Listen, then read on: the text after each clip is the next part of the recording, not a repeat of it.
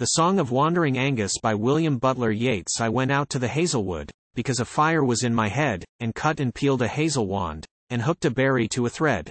And when white moths were on the wing, and moth-like stars were flickering out, I dropped the berry in a stream and caught a little silver trout. When I had laid it on the floor I went to blow the fire a flame, but something rustled on the floor, and someone called me by my name. It had become a glimmering girl with apple blossom in her hair who called me by my name and ran and faded through the brightening air.